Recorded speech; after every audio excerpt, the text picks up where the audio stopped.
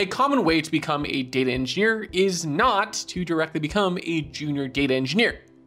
Instead, many people, including myself, first were often a data analyst or data analyst-like position, and eventually we moved laterally into doing data engineering work. In this video, I'll both talk about my experiences as well as how I would now do the exact same thing I did back in the past, but with a little more focus towards data engineering in terms of how I become a data engineer from a data analyst position. As a quick recap, for those of you who don't know me, hey there guys, my name is Ben Rogajan, aka the Seattle Data Guy. I've worked as a data analyst for a few years, but then switched into data engineering, and I've been doing it for nearly a decade, working at companies that include startups in the healthcare industry and, well, Facebook. Now I focus on data engineering consulting and helping companies set up their data infrastructure so they can find value out of it. But let's dive in how you can become a data engineer if you're a data analyst. So let's go back to about 2014 when I first started in the data world. Again, like most people, data science was my real goal. But I got a job at a hospital working as an analyst, making about $55,000 a year, which at the time felt terrible because a lot of my friends in school were often making double that at their first role. So that alone already made me feel a little bad, and I wasn't working in some sort of programming role. You know, a lot of my friends had gotten jobs at Amazon and I never even got an interview. Now, in this data analyst role, I was working on a lot of solutions that I didn't even realize were somewhat adjacent to data engineering. I was using tools like SSIS, working on data warehouses, building tables, building data sets for financial analysts, and honestly doing a lot of stuff that most data engineers do today. Maybe not at the same scale, but I was doing a lot of these baby projects along the way. And that's one of the things that I usually recommend people do first is, you know, as you're kind of improving your skills, your baseline skills, right? You've got your SQL, maybe you've got some programming skills that you're working on, Python, etc. Start looking for little projects at your company that you can start pushing into. In fact, I helped a data analyst at Facebook switch into data engineering after about 6 months to a year. After partnering with me to do some projects, they were able to kind of, again, trade that into a better position. So that's usually something I recommend. Like, you don't have to find a title or a role that exactly covers data engineering. Just start doing the work at the company that you're at.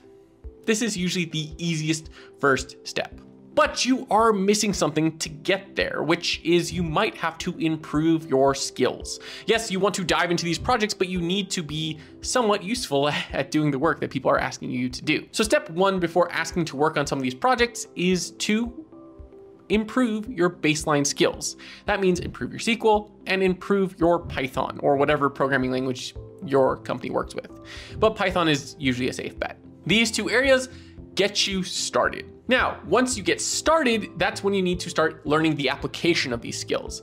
This is kind of your developer tree, right? Like there's different paths you could take in terms of skills trees. You could go the data science route and take Python and SQL and focus on analytics and data science and statistics, or you could take SQL and Python and focus on engineering and infrastructure, and that's where you start going down the data engineering route. What does that mean in terms of skills you need to know? Well, you better learn data modeling, data pipelines, the cloud. All of these skills are necessary to go from just being an analyst to a data engineer. You should also improve your depth of knowledge in programming, where it shouldn't just be knowing how to automate basic scripts, but you should understand the difference between functional programming and object-oriented programming, as well as understanding how distributed systems actually work and process data effectively. No one's saying you have to know everything to this perfect baseline level where you can, understand the bits and bytes that are moving underneath the hood, but it's important to kind of understand these big pieces that you're playing around with.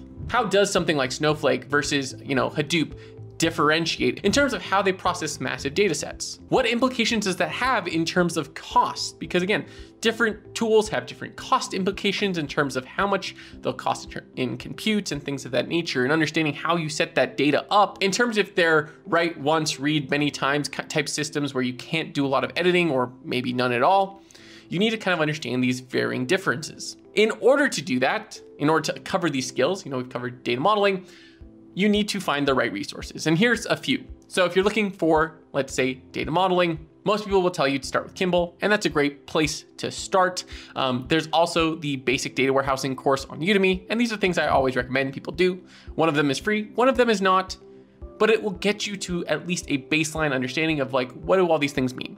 And the thing is, some of this stuff has changed. If you understand the fact that data modeling and a lot of the stuff we did back in the day was due to often limited data storage, it's kind of clear why some people are trying to make these even further denormalized data sets where it's like one big table with BigQuery and their whole push. And there's pros to cons to this, and you'll learn about the differences when you're making these different data modeling choices and learning about normalization versus denormalization, but it's good to have a baseline understanding of what you're doing.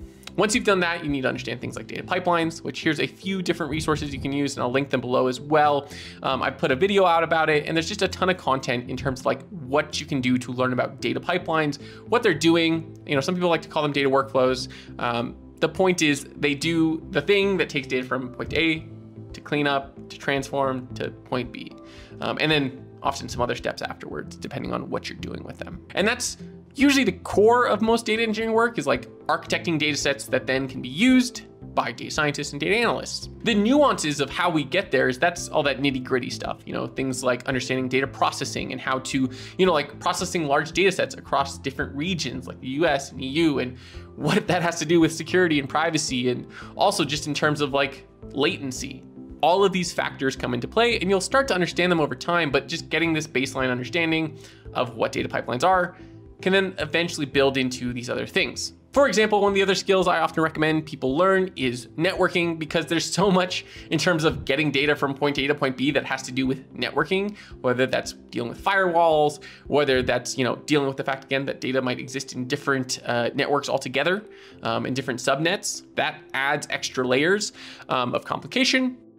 But also the fact that the cloud exists today and how that can sometimes make things easier. Just the other day, I used BigQuery Omni instead of any form of data pipeline just to transfer data from essentially S3 to a table. Again, there are implications there in terms of costs, but there are all of these trade-offs that you'll learn slowly. So you've built your baseline, right? You've built your coding baseline. You've built, hopefully at this point, some understanding of data warehousing, ETL pipelines, the cloud. Throughout this whole process, you should be likely using Git to manage all these processes and manage all the code that you're building. All of this is to build up your skill set. This is something I never really did. I tend to prefer writing more than I prefer showing off code. Also, most of my code is in someone else's repository somewhere. But showing off code and building projects is a great way to do so. I recently wrote an article about 7 different project ideas you can look into. These are just examples. I think it's a good idea for you to try to figure out how you should build a project. Like, you can look at these projects for inspiration on the tools you should use, but overall, you need to come up with the actual process, the actual things you need to build. Because that's, to me, part of it. It's like, where does data come from? You're gonna learn so much more if you do more than just copy paste other people's projects. And you've got enough of the baseline skills that you can do that. With this firm foundation that you've built, you can now start adding other skills. You don't need to run into all these skills. I think a lot of people make this mistake where they're like, oh, I need to learn everything. I need to learn Docker. I need to learn that.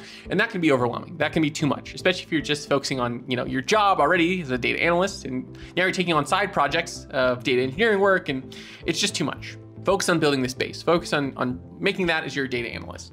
Now, once you've built that up, once you've started to push into this data engineering role, maybe you've even convinced your manager to give you that data engineering role. If not, I'd start looking for interviews and opportunities to do that, which means you also need to start preparing for interviews. Now, I've put together an interview guide several times, and I can link that below. But overall, it's kind of your standard practice your coding, SQL, data modeling, and ETL design focused interview prep. It's not going to be too much more complicated than that, depending on the company you go for. Some are very heavy in terms of like coding focus. Others are really just mostly SQL. But the point is, don't wait for a time where you feel like you're now a data engineer. There's no like right time where you're technically now a data engineer. There's no right amount of skills. There's no right amount of tools. Like, if you were to wait until you had all the tools that were on any form of data engineering roadmap, you know, you'd be 10 years down the line and still not really there. Like, everyone's still picking up a lot of these skills along the way. So don't worry too much about that, and just start putting out resumes, start networking with people that are in the data engineering space. Maybe start talking to hiring managers, figure out, you know, what they want. Because making that switch, if you have the right skills, can massively change your financial position. I went from making about 60K to 100K at my next job, and then from 100K to 300K at the next job, and now considerably more consulting. So there are massive implications by being a good data engineer. And waiting to have the right project can massively hinder that entire process. So don't wait until you feel like, okay, now I'm ready. Just start going into your next role. Start applying again, start networking, start looking for referrals if you've done the interview prep. Now, once you get that next role, now you can start working on those next set of skills. You can start looking into learning more about DevOps and Docker, maybe some data viz if that's what you want to show and you're not already doing it as a data analyst. You can start understanding things like streaming and learning Kafka and maybe looking at different solutions that can help you stream more efficiently. You can start specializing in what type of data engineering you do. Maybe you're going to be really focused on Airflow or Mage or some of these other tools, but that's when you can start focusing on specialization. You don't need to start focusing on that immediately. Again, it's build the foundation, start that interview prep, get that job, and then start continuing to build, because you won't actually know what skills you need until you get that job. I think that's something that you'll end up finding out after a few years. Most of us did that during the Hadoop era. We spent a ton of time learning everything to do with Hadoop and Flume and Scoop and every other solution that was involved in setting up Hadoop or using Hadoop or interacting with Hadoop.